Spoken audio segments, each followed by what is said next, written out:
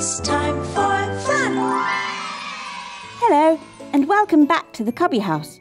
If you haven't been joining us in the Cubby House for a few weeks, or if this is your first time coming along, we've been learning about God and His people in the book of Exodus. Yes, we've heard lots of stories about God's people and how He rescued them from slavery. At the same time, Meg and Megan had their own rescue story as they set off on a mouse hunt to rescue a mouse named Brownie from a mean monster.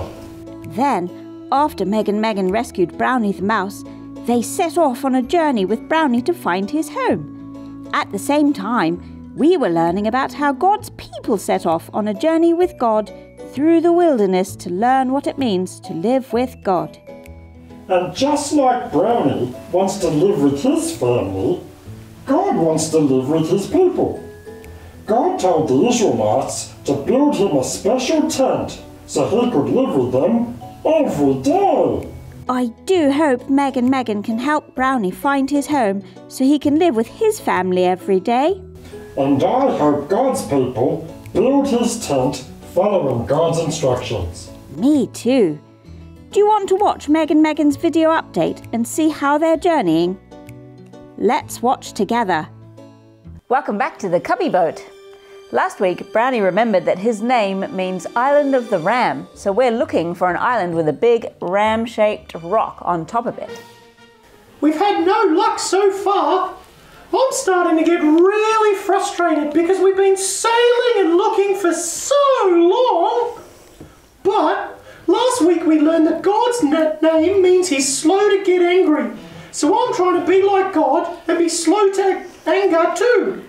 That's an excellent way to put a Bible story into practice. We also learned that God's name meant He is kind, even when people don't deserve His kindness. Like when the Israelites made a golden cow to worship instead of God. God forgave them, even though they'd sinned. Megan, I know the Israelites did the wrong thing when they built that golden calf, but after God forgave them, did they do the right thing? Did they build the tabernacle? That's our next Bible story. How about you grab your Bible and I'll get mine, and we'll be right back.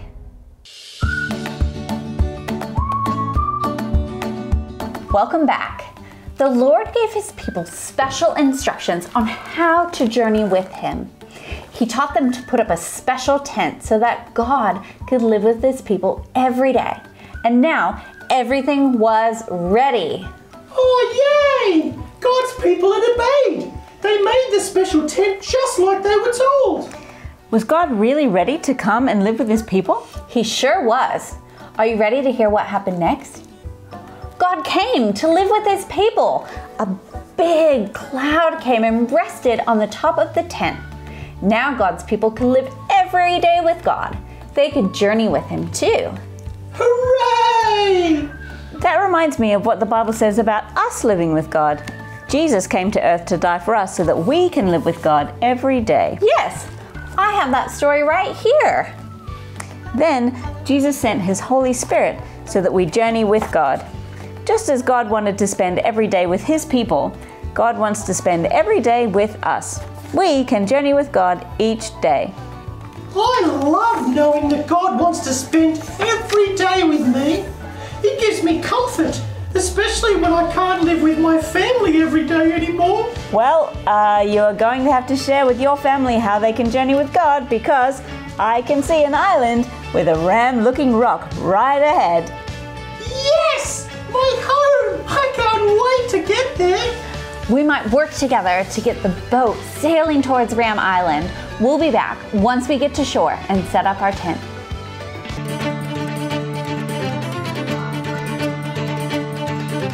Now that we have the cubby tent all set up, do you want to go looking for your family, Brownie? No, but this is definitely my home island. What? Why don't you want to go looking for your family? It's been such a long time that I've been on this island.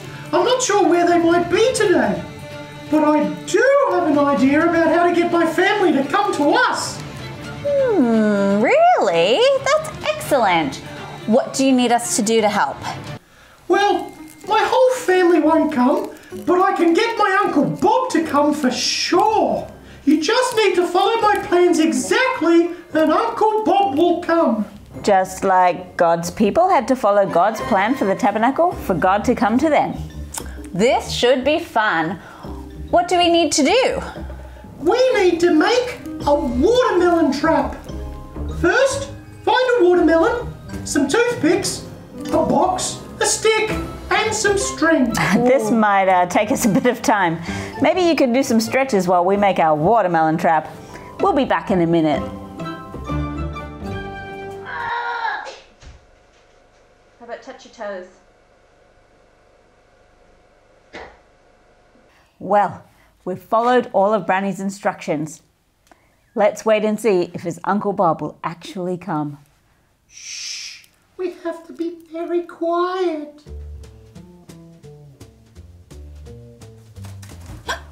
Oh look, something has set off our watermelon trap.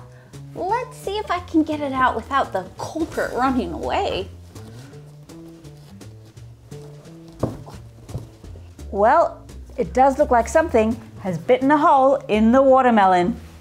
Uncle Bob, are you there? Brownie, is that you? Did these big monsters trap you too? I thought you'd sailed away across the sea. They didn't trap me, and you're not trapped either. Actually, they rescued me from a monster and took me sailing all around to find my home. On the way, they taught me about God, the Bible, church, and Jesus. Monsters? Sailing? The Bible? Wow, you'll have a big story to tell us all about your journey. I can't wait to tell my family. I didn't know how to find you all, but I knew this watermelon trap would get you to come to us. Your family will be so happy to see you, Brownie. But I'm afraid your friends can't come. It's too small a hole to get into. And your family would run away if they saw these big people coming. That's okay. We're just so glad that you came and found Brownie and you can get him home safely. We should get going so we can get back to our cubby house as soon as possible. It was so wonderful to meet you, Brownie, and to journey so far together. And we learned so much too.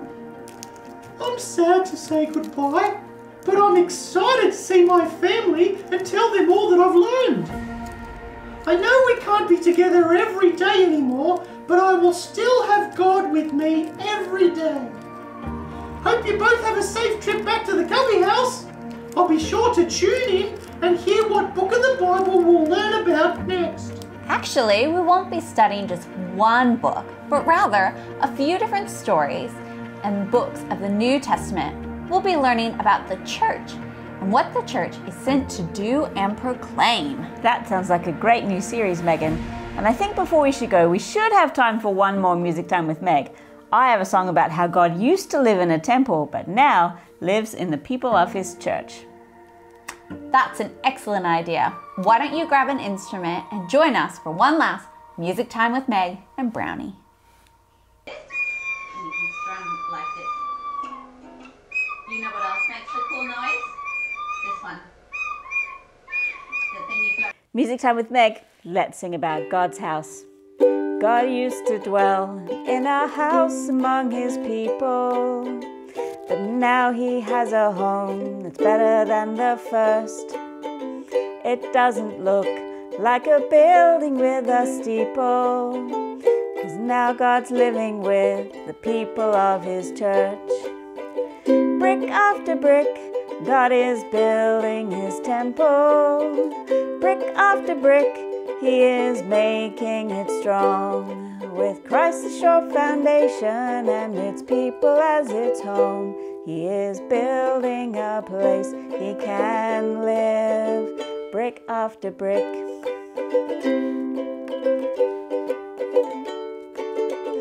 Christ is the rock on which everything's depending. He's making sure his house is steady as can be.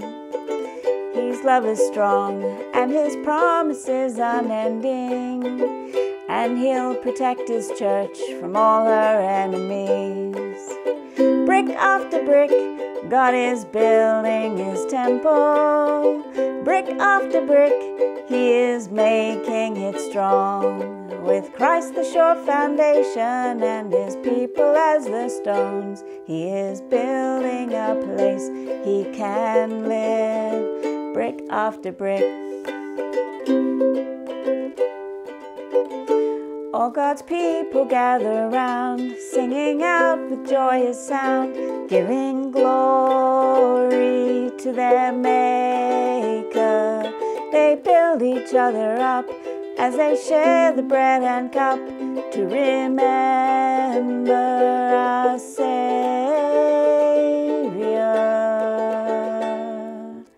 Brick after brick, God is building His temple. Brick after brick, He is making it strong.